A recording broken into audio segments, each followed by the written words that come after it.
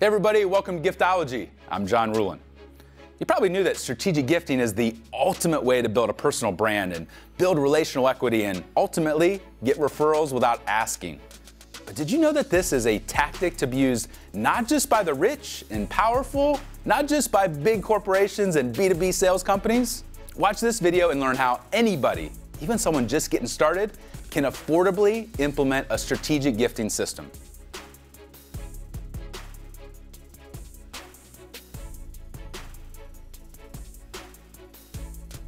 Business leaders mean two different things when they say, I have no additional money for marketing. The first literally means, I have $0 for marketing. I'm just getting this thing going, and any money I spend on marketing will come at the expense of a food and electric bill.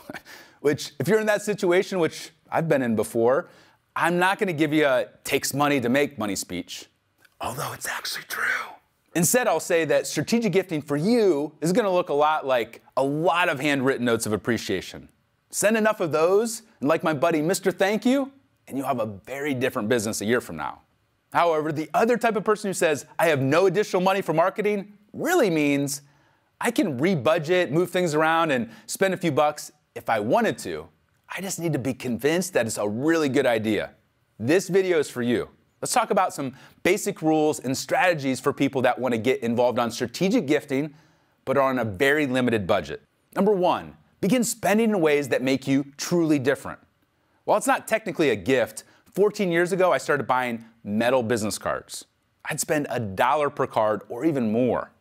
These things look completely different than any of my competitors, and were just too classy to throw away. One of the objectives of strategic gifting is to position you as on the level of your clients. And metal business cards do exactly that, especially when everybody else is spending 40 bucks to buy them by the thousands.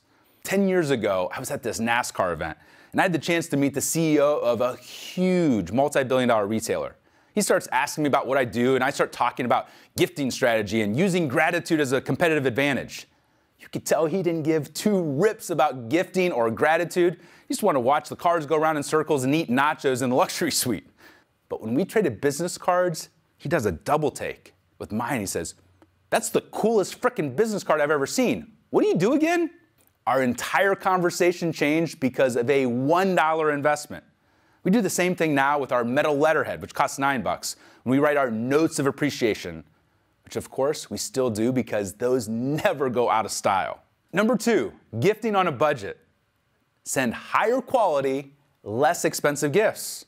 Most people, when they think strategic gifting, they think they're only going to make an impression if they send something like a $500 watch.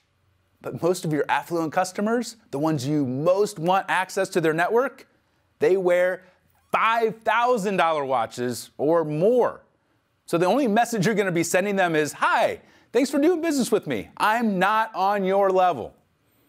I once heard of a billionaire who'd gift his contacts $100,000 sports cars. So instead of spending $500 on a watch, spend $150 on a belt. Yes, spend less money, but on a more practical item. Instead of blowing $500 on a watch, spend $200 or $300 or $500 on a handmade, personalized coffee mug. When it comes to gifting, decent quality whispers, but high quality screams. Scale your budget down to the highest quality item that you can afford. And the more practical it is, the better. Because your recipient will be thinking, I never spend $200 on a garlic press or an ice cream scoop or whatever, but man, do I love owning this. And finally, number three, gift as a percentage of your net profits. That way you're never spending over your head. We recommend new gifters start at 5% of a client's net profit. So if a client is worth, say, $10,000 in sales revenue, but $2,000 in commission or net profit, you're spending $100 to $300 on gifts for that one client.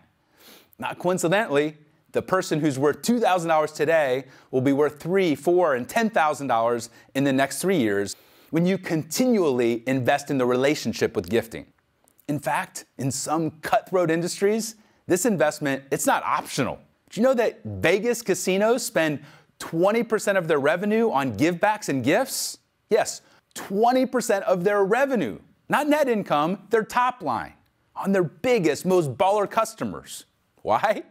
because they know if they don't treat these people like kings and queens, they'll go right across the street and go somewhere else. We're a gifting company, and we do about 20% of net income. But it's okay to start at 5% and then scale up to 15% with your best VIPs. The big idea here is, in order to save on budget, you can't treat everybody equally. It's a huge mistake. You'll find that when you spend as a percentage, your gifting turns into an investment, not an expense. Does your organization regularly do strategic gifting as a percentage of income? If so, I want to hear about it in the comments. Ladies and gentlemen, take this type of incremental approach, and you'll find that what we found, what thousands of our students have found, and what tens of thousands of business leaders who have a heart for radical generosity all know to be true. And that is, strategic gifting is a smart investment. So make room in the budget and go make it happen.